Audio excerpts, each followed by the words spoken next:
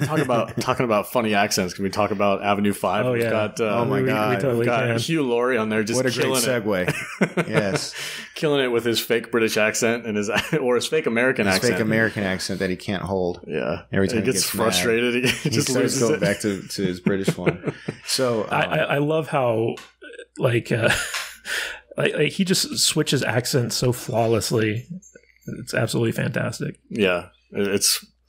He kills it in this show. So let's just set the stage for a second here. So basically, Avenue 5, it's the new comedy series from the creators of Veep, which was the Julia Louis-Dreyfus political satire comedy on HBO. mm-hmm. And this is like a science fiction show. It's about a luxury cruise liner called Avenue 5, which is run by this company called Judd Industries. And the character of Judd is like this. Josh Gad. He's Josh Gad, but he's kind of like an Elon Musk type. I don't know about that. Well, like Elon Musk type in terms of like being an entrepreneur and doing like he's a trust fund baby. He's weird like stuff. He's a complete and total but dumbass. Yeah. Again, setting the stage. So basically, he's this like very wealthy, independent financier who creates a luxury space cruise line for space tourism. And this is his fifth ship, its fifth voyage, and something goes terribly wrong in the first episode that knocks the ship off course so that what was supposed to be like a 6-week cruise, space cruise, basically turns into a potential 3-year journey back to Earth. And it's filled with all these like bizarre characters, the captain of which is played by Hugh Laurie from House, and we have all the ship crews like people and like the passengers and the mission control people at home and stuff like that. And so when we first started watching this, me and Jude were instantly on board, but Alex and Matt were both like, "The show's stupid. I don't think it's funny." I was in that party as well. It took me because you were like, we were going to talk about it, and I was like, oh man, I couldn't. Like, I watched the first couple episodes. It was hard to get into, huh? It really was too dumb. It was, but I gave it a chance, and it was like, and it's one of those shows where like because it's a half-hour comedy, you have to binge it in order to truly appreciate how brilliant it is. Because when we were first watching the show, it was week to week. Yeah. And because I'd kind of watched Veep in the same way, I kind of knew what to expect with it. I just knew the show was going to get really good. But you guys were all just like, I can't watch this. This is dumb. It's not funny. No, that makes sense because it was better binging the last, the last, I think 7 episodes because there's 10 episodes, or is there 9? 9. There's 9. Yeah. So like I binged the last 6 episodes because I watched the first 3 like weekly. And it's hard. Yeah, it was hard to get through. It was. So what's your guys' opinion now that you've gotten to see the whole first season? Daniel, go ahead. You can start. It grew on me because the situation is so absurd and the people in it are just so like I've never been on an actual cruise. I'm actually one of those guys, kind of like a Bill Burr guy, talk shit about people who go on cruises. I'm very much on board with Bill Maher's last rant. I don't know if you saw his rant about how they should close down the cruise line industry. It was on his last episode of Real Time last week. I'm very much on board with that. So having that mind frame watching this, it was funny because I was like, yeah, these are the type of dipshits that do this kind of thing. Just these clueless, like, wow, I'm going to get a lot of hate for this. Clueless, rich, entitled. They're walking memes. They are walking memes. Like, like you were saying earlier, it was supposed to be 6 weeks and a potential 3 years. And in the last episode, that lady who likes to think she runs.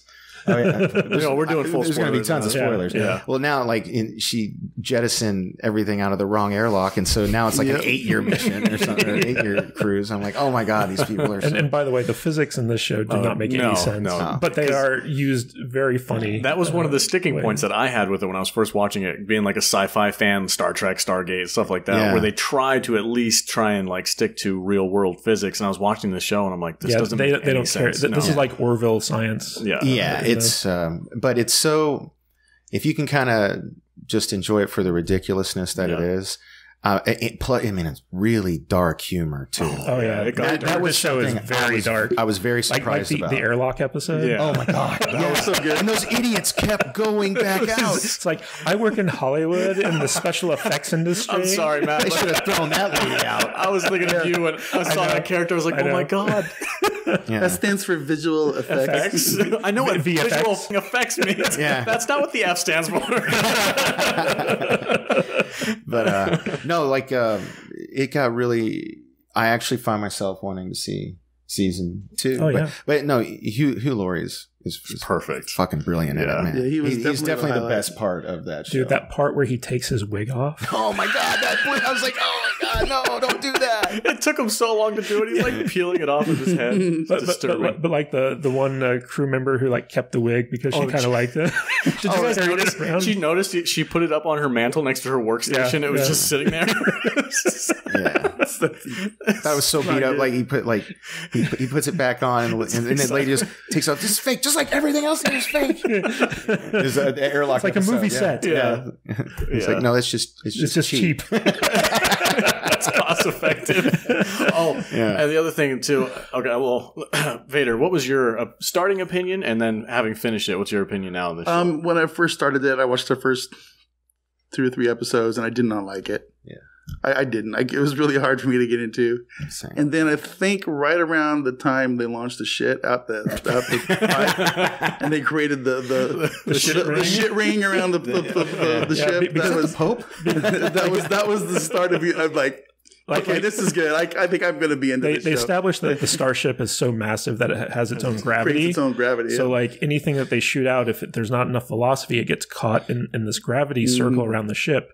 And throughout the season, there's like this running joke of stuff that just gets sucked into the ship's gravity, like dead bodies. and then they have this poop shield, which is like a legit thing where like the human waste from the ship gets recirculated to absorb the solar radiation. Yep. And it springs a leak. It's the only thing in the show that actually might be legit. And it springs a leak, and it just starts shooting all this shit out the side of the ship, and it gets caught in the gravity. So like, there's just this ring of shit that's like rotating around the ship constantly. It's like, ooh, let's put lights on it, make it pretty. Yeah. They're like, if we have to look at it, we might as well make it pretty. So like, they create like this laser show. Yeah. And once the lights hit it, they see the face of Pope John Paul II in the shit. And so like people start getting really religious, and they like congregate in the chapel to watch John Paul's face come by every hour or so. They have like little pictures of him like posted on the wall. Yeah. I also get a big kick out of the tours of the bridge. Yeah. Oh yeah. The non-working fake bridge. Yeah, with the actors and yeah. Yeah, it's funny because Judd is so image conscious that like they hired not actual like spaceship pilots for like the ship. They just hired a bunch of actors to portray spaceship, like what people think spaceship pilots should look like. And they don't actually control anything on the bridge. Like the bridge is like everything on the ship is on autopilot. Nobody knows how to work it. Forward thrust is nominal, sir. Yeah. They just repeat the same script. I did like the point where Hugh Laurie's character quit as being captain, and they brought in Neelix to replace him. Yeah. He's sitting up there, and he's like, tell me, he asked him to do something, and they responded with that script, and he's like, that's not really what I asked you, but okay, we can deal with that. and he's like standing at the it's like, that's funny, this thing's not reacting. Neelix's character is like an actual astronaut, but he's like retired, and he's just kind of like on the ship as like as an attraction almost. But like he has some great lines, like where that guy from The Office, who's the lady's husband, he's like, maybe I'll grow a ponytail like that guy. He's like, oh, no, you can't grow this ponytail. I have very strong follicles. He's like this old hippie. Yeah. When I first started watching the show, I found it super difficult to get into. I was like, it was too dumb for me. The comedy was like on that level of like just overly stupid. And I couldn't get into it, but then I knew we were going to do the season 1 recap of it, and I was like, okay, I'm just going to binge. I think I binged 5 episodes in a row, and I don't know what it is. Maybe it was just the difference in watching it binge-worthy versus week to week, but I found the comedy was, they must have upped the not the dial on the comedy a little bit, because when I was watching it, I was like, this is so much funnier than the first couple episodes. Yeah. Like I think they eased into the dark humor, and then they just kind of turned it all the way up. I completely disagree, because from the first episode onward, it's always been like this. But the thing about these comedies is that once you get to know the characters and you kind of understand what they're going for in terms of the tone of the show, you get into it. Like for instance, having the second president being Alexa. Basically. Like there are two presidents in this future, and one of them is human and one of them is just like a AI that is like a little Alexa like thing that makes decisions. Okay, your acquisition, or what did he say? No, well, he proves it, but he's like, you gotta kill 500 people. Yeah, can you? Jesus, like that, only a machine would be that coolly calculated. And then the delay when she's like, they told me that I had to kill 300 or 500 people, and then it just cut, and they're like, what? Oh yeah, like this show is filled with great little gags. Like for instance, there's like a 30-second delay between communication from Earth and the ship. Yeah, and so every time they have to do like a conversation with people on Earth, it's like so awkward, and nobody knows what the f is being said. It's like watching a news network like try to talk to their anchors out in the field. Yeah. It's like that delay. Always takes a second. This one is like, okay, Bob. Seconds. Yeah, we got this going on. But like once you get to know the characters, like this show becomes like so much more like rich and in depth. Like for instance, the unfunny comic. The stand-up comic, the kid from yesterday, who's just like really bad at telling jokes. Yeah, and then you have my favorite character, Matt, the cruise line director guy. He's also from The Office too. But he's also from Silicon Valley. Oh, okay. He was in that as well. Played a completely different character. Well, you can thank him for all those airlock deaths. Yeah. That was so funny. Oh my god! And it was great. All a simulation. They really went dark. I mean, there was that one family with a kid. Yes, that was very dark. Oh yeah, they left their kid in a coma and went on the cruise. And then as soon as they die, they get the message that their son woke up from the coma. And people are like, "What are we going to tell them?" Yeah. So for those of you who haven't seen the episode yet, so there's this whole subplot where they have to basically get rid of 500 crew members worth of weight on the ship in order to try to get home in a reasonable amount of time, like instead of 3 years, like 3 weeks, something like that. So they're all trying to figure out what's non-essential on the ship that they can eject out the rear airlock in order to give them an acceleration boost. And while they're doing this, people are kind of like on edge and pissed off and stuff like that. And there's all these little things going on with the crew that makes the passengers think that they're being lied to. Actually, they think they're on like a game show. Reality show, like Big Brother. They think they're on like a fake reality show simulation type thing. And so it gets to the point where they believe that if they go out the airlock, they'll just be able to go back home, and like they're not actually trapped on a spaceship. Yeah, like a Truman Show. There was even like a line where she's like, "They're probably in the green room." And all the crew are like, "No, we're actually in space. If you go in the airlock, you're going to die." And there's this one woman who's like, "I'm a visual effects artist in Hollywood, and I can spot special effects from a mile away, and this is all fake." Yeah, and everyone believes her. And so like, there's this one guy. Where they kind of had this couple who was like a joke throughout the series, where like they went on a cruise while their only son was in a coma, and they're like, "We have to get back to our son," and the father goes into the airlock. And the minute the airlock opens, he just freezes. Yeah, and like there's little droplets of blood. No, didn't his eyes pop out or something too? Yeah. It was like his eyes exploded, and everyone like freaks out, and the woman's like, "No, that was fake." Yeah. She was like, "That was so fake." And so like people keep going in the airlock to prove it's fake and dying, and the crew's just like, "What are you guys doing?" Even though one, what was her name, Sarah? Like she hits the side, and her arm like breaks off, and then the visual effects lady's finally like, "Okay, that might be real." Yeah. It's like, why would they make that an effect? Yeah. And it's funny because Sarah was one of my favorite characters because she was part of the bridge crew, and she was in her day job, she was a hand model. And it's her hand gets blown off. I missed that. And like she had this weird thing where she was always in character as quote unquote Sarah. But so people kept asking, is this character Sarah or real Sarah talking? And towards the end there, she was like, "Even I don't know at this point." It's very subtle. She was always in character. Like she was like, "I've been in character for 3 weeks now, and it's getting really hard." So let's go across the board. Favorite character and favorite episode. Matt, what do you got? Favorite character and favorite episode. Probably the captain. Hugh Laurie. Yeah. I don't know why. He just kind of stands out in my head. And my favorite episode would definitely be the shit breaking line. Okay. When the poop goes all the way around. Yeah. You know what's great about Hugh Laurie is like in the final episode of the season, they did this thing where they have to search for Matt, and Matt like changed the airlock codes because he was so traumatized about everyone killing themselves in the airlock. Well, it was his big inspiring speech. Yeah, and they needed to get the airlock codes in order to eject the excess cargo at a certain time. Otherwise, they were going to miss their window. So they're searching everywhere for Matt, and Hugh Laurie, they go to his quarters, and he's like, I think I know where he might be. And it's just like a real take charge, like Star Trek captain moment. Mm-hmm. And then like they go to the place where he thinks he might be. He's not there. And he's like, I don't know why I thought I could do anything. I'm not a real captain. I'm not effective. I'm an actor. I don't do anything. like they gave him this moment where like he was like showing real leadership. And then he just comes to realize I'm not a leader. Why am I doing this? It gets completely undercut by reality. Like, you don't actually know what you're doing. I love that part where the guy, I think he was with Judd, right? Yeah. He was with Judd at that point, and they go into this big white room with the fan at the end, and Judd's like, what is this place? And he's like, it's the antechamber for the thrusters or whatever. And he's like, why does the thrusters need an antechamber? He's like, I don't know. He's like, oh yeah, that's right. You don't know anything.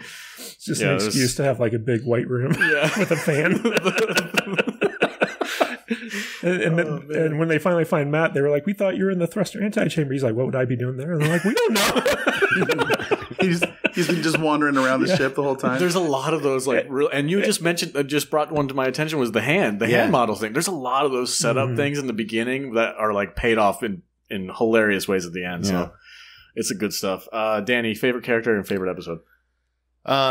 The airlock episode's got to be my favorite episode. Just the illustration of the retardation of these people was just like, I was like, how many more people are going to keep going in there? I honestly thought they were going to kill more. I thought it was going to be like a whole chunk of them. I thought that was going to be how they got the 500. There's 500 people. And then but the Hugh Laurie's character by far for me is the most interesting. He's got like the divorce thing. The tri-divorce or whatever. Because he has a husband and a wife. Yeah, he's in a poly relationship. Where he gets kicked out of, like when him and Josh Gad's character Judd get into that fight, and then he basically fires him. And he's like, "No, I quit." But then he takes away all of his privileges, so nobody will feed him and stuff like that. It's like, where am I supposed to sleep? Yeah, he gets kicked out of his room. He's got no Judd bucks. No Judd bucks. So. Definitely Hugh Laurie, and definitely that airlock episode.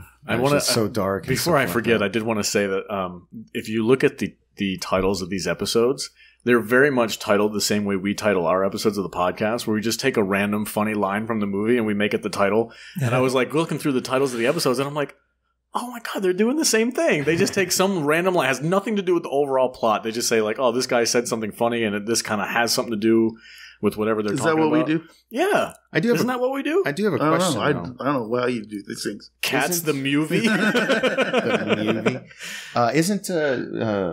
Doesn't Will Smith have something to do with this? He's a producer on it. Okay. Really? Yeah. I saw his name in the pop up in the credits, but cool. I didn't see what it was. Yeah, he's one of the producers. Oh. So that just means he just helped pay for it, probably. Yeah. He probably helped get it made. Yeah. Matt's a producer on the podcast. Yeah. I don't do anything. He does more than you think. He tells me to shut up and do work when I'm like being lazy. Get to work. Make the thumbnails. I'm like the real life Judd. I'm like Iris. You're way more. Oh, okay. So you're way more endearing. Yeah. My favorite episode. I think it probably have to be the airlock episode, also, just because how dark it went. Yeah. I loved how dark it went. And like as dark as this show gets, it's hilarious. It is.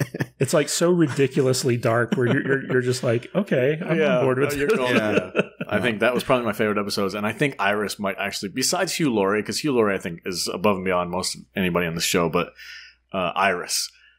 Her just complete salt and angst towards everybody. I'm like, I love that woman. And it sucks because now she's not on the ship anymore. I know. I wonder what they're going to do with that. That was a real bummer. I think she's going to start running Mission Control season 2. That might be true. That would be good. That would be perfect for her. There was one thing I did notice about this last episode that I thought was kind of cool, and that was there was a lot of stuff behind the scenes in the belly of the ship when they were out looking for Matt and everything. And I kind of made me compare the Strip down here and the big fancy casinos I work at. Yeah. Because you go up on the casino level in the restaurants and everything is gorgeous and beautiful and looks expensive and you know, it looks expensive. Okay, it's plastic. It's all plastic. And you go through the little employees only door and it's like a maze of boxes and dirty floors, and they do these things going for miles. And it's just it's kind of cool, you know, how they kind of captured that. I used to work security on the Strip too. Well, same thing. It's very true to actual cruise ships too, like because like the employees' quarters and stuff, like they were showing pictures of it because you know the coronavirus was real big on cruise ships. And I mean, like they pack them in there, like their rooms, their little bunks and everything. Right. Can we talk about the gag where like the ship's crew, like housekeeping crew, started like leaving like towels in the shape of sphincters on people's beds? There was like just fun with people. I really thought that they were going to go farther with that because they introduced that in like what, episode 4? One. Episode one? Okay, I thought they were going to keep going with that and have like some kind of like a crew revolt where they were just going to stop cooking food for these people, and it never went that way. Maybe we'll see that in season 2. But my favorite character is my namesake, Matt. Because like in every episode, like every scene he's in, he just steals, and he's so awkward. he is awkward, but like you know when he's playing like counselor or therapist, and he has like the word cloud with like you know like male bitch, you know, like stuff like that. But like if you just listen to his interactions, like every time like he speaks, everything that comes out of his mouth is hilarious, and like you don't always catch it on the first viewing, but if you go back and like just watch his scenes.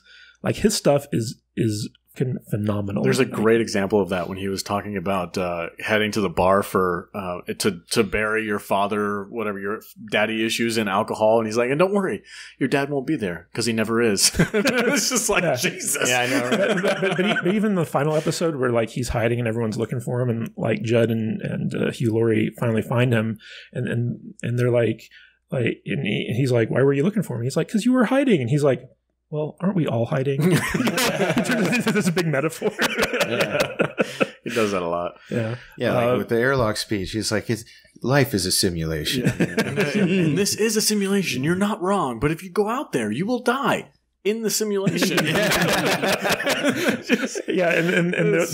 they're like, we don't know if this is helping or not because like the metaphor is good, but like we think he's still encouraging people to kill themselves. I really wish they would have kept the other billionaire guy around. Oh, the one that died in the airlock. Well, the great thing about having a ship with like 5,000 passengers is like they can just keep introducing like new ones.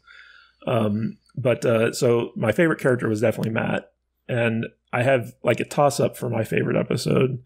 So I really loved the episode where Hugh Laurie finds out that everyone on the bridge is fake and like he doesn't actually control anything. And because I just felt that reveal was like really well done, and it really set the stage for a lot of the series to come. But then the other episode I really enjoyed was the one where there's like a beeping sound on the ship. Yeah. And they think that it means that they're running out of oxygen, and they can't find the source of the beep. And it's like one of those things where you have like a smoke detector in your house that's like low on battery, and it'll just beep randomly and it'll scare the fuck out of you and make you like crazy. And because like while this is going on, like it happens every 20 minutes or so, no one can get any sleep because it keeps waking them up.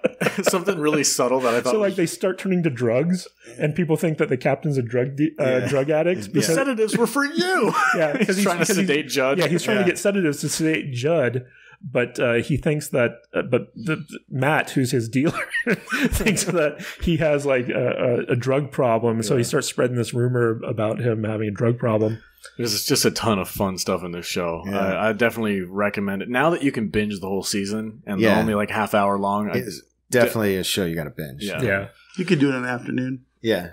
Yeah, in quarantine for sure. Yeah. Everybody's at home sitting around trying to find stuff to watch. Go watch Avenue 5. Even though we all spoiled it for you, it's still funny. Yeah. Like when you actually sit there and watch it, there's so many gags in every scene of the show that we can't do it justice. Like you have to watch it to experience. And it's one of those shows where like it may not be funny as you're watching it, but when you talk about it with friends, it becomes so much funnier. Definitely. I laugh more talking to you guys about it than I do when I'm watching it. But yeah, it's a great show. Highly recommended.